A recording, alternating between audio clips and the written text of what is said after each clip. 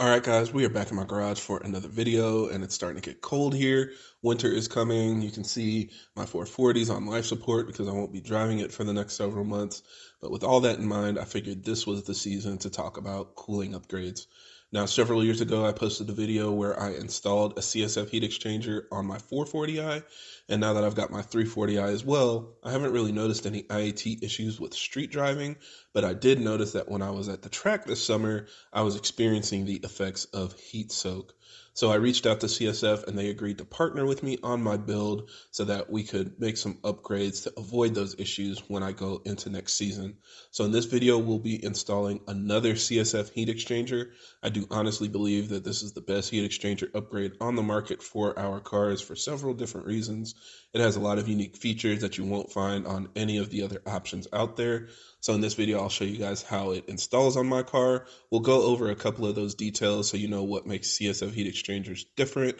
And I'll also highlight some of the things that I wasn't able to show you on my 440i, particularly how it installs with the track package transmission cooler in front of the car. So we'll go ahead and hop over to get this installed, and hopefully you guys find this video useful.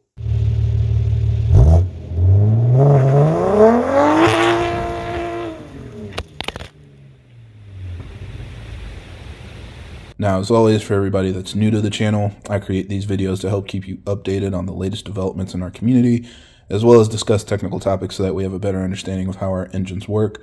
So if you're interested in more videos like that, be sure to subscribe because there will be a lot more coming out in the future. So a couple weeks ago, I posted a DIY on how to install the rock guards on our stock heat exchanger. So I'm going to kind of skip through some of this disassembly stuff. If you guys are interested in seeing it, definitely check out that DIY. I've also posted a DIY already showing how you can install this heat exchanger without removing the bumper. But this part is easier, especially if you have the track package cooler up front. This will make it easier to mount all of those brackets and things like that. So that's why I did it differently this time. But feel free to look at both DIYs to determine which direction you want to go. And then we'll go ahead and hop into the part for actually installing the heat exchanger. So under the car, we're going to remove the belly pan. It has a bunch of 8mm screws scattered all around, so remove all of those so that you can get the belly pan out of the way. And then we are going to disconnect the coolant hoses that are attached onto the heat exchanger. In order to drain the coolant, you actually want to remove the one on the passenger side because it's lower, but I'm going to show you guys how to disconnect it on the driver's side since it's easier to see from here. So there's this little metal clip that is going through it. It's kind of hard to see, but basically you want to use a little hook pick and pull that clip down, and that will release the coolant hose from the heat exchanger. So at that point you can just pull it out, and then the heat exchanger drops down through the bottom, and then you can pull that out from behind the transmission cooler.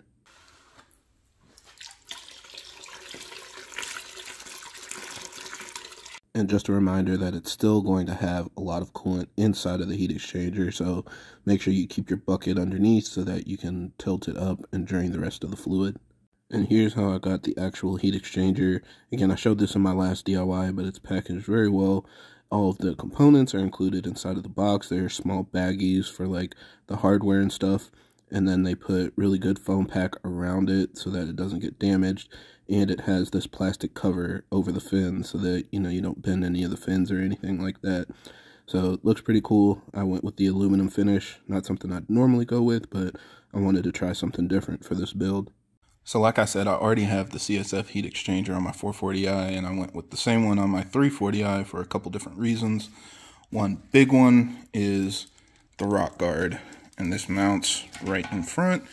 And it is a protective grating that'll take a beating from all the rocks and things that hit your heat exchanger without actually damaging any of the fins or anything internally. So that's a huge issue we've seen with the stock heat exchanger.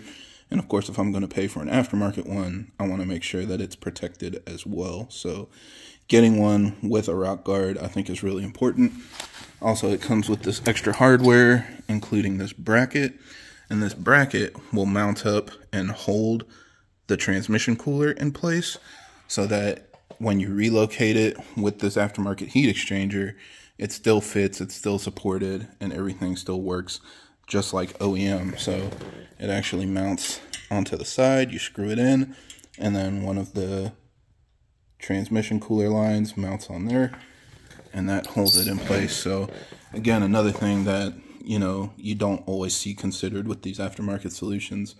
And then another one is the end tank design, where you can see it's tapered.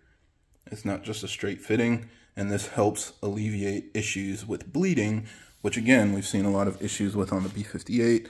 These cars are a little bit sensitive since the intake manifold is the highest point of the system, not the actual, you know, coolant reservoir.